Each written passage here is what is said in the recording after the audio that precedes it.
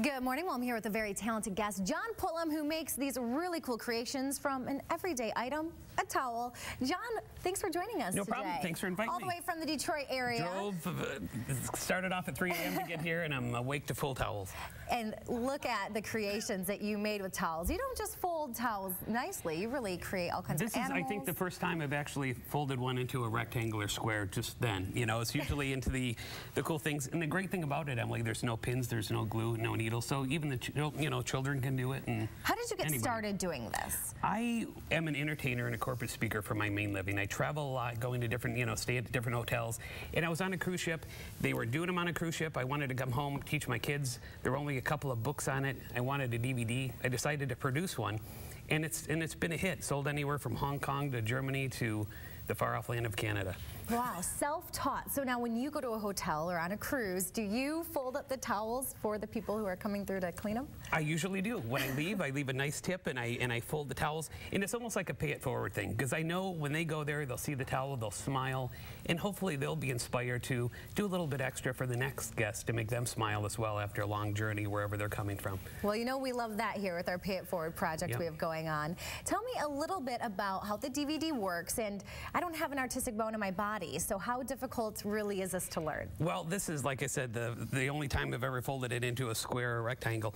It's not too difficult to learn at all. Some of them, which is the one I'll teach you just in a second, is a folded shirt. As you can see right here, there's 3 buttons. They're little candies, actually, from our break room, from your break room, and I picked the kind that I like, so they're not going back.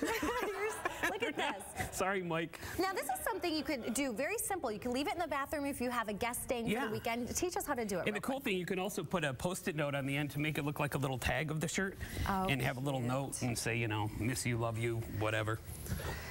So all you have to do is take a regular bath towel. Okay. You fold it in half, just about to the halfway mark. And it's not like paper origami where you have to be super precise. You can be a little bit off. Great. I tried the origami thing. It didn't work. I am a little bit off. Just ask my wife. If you take it, so's Mike. If you can fold it just like that, just like so, just on an angle, and it looks like that shirt collar. All you have to do is then bring it up here, fold it into thirds, and it looks like almost like a terry cloth robe. Yeah. Add the 3 buttons. Or 3 chocolates, the little Post-it note, and it's just a little something that, you know, shows you did a little bit extra. Hopefully they won't get out of the shower and think that's a robe and then be shocked when it's only a towel. Right, exactly. Tell me a little bit about like the craziest place that your DVDs have ended up, or who's learning how to do this? Well, like I said, I'm getting calls from Hong Kong. I'm getting calls from Germany, all over. A lot of hotels, a lot of bed and breakfasts that their customers want a little bit extra. Because, you know, in today's society with all the stress, you have to feel like, you know, people are appreciating what you do a little bit. I'm also getting calls now from a lot of children's hospitals. I had a lady call in the Detroit area that's a therapist that works with people that has had strokes and Alzheimer's patients and what have you, and trying to work with the memory, trying to work with the motor skills.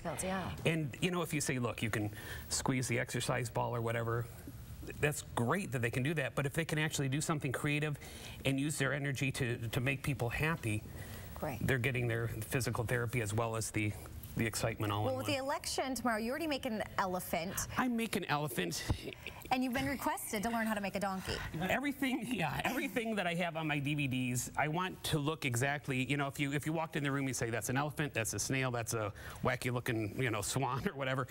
The donkey, I got a call from a hotel in Washington, D.C. that said, we own your products, you teach the elephant, but we have another party that wants us to make the donkey. Sure. So I actually had to get on the phone and I drew diagrams. It's not the greatest at the moment. It's still a work in progress, so therefore it's not on the DVDs yet.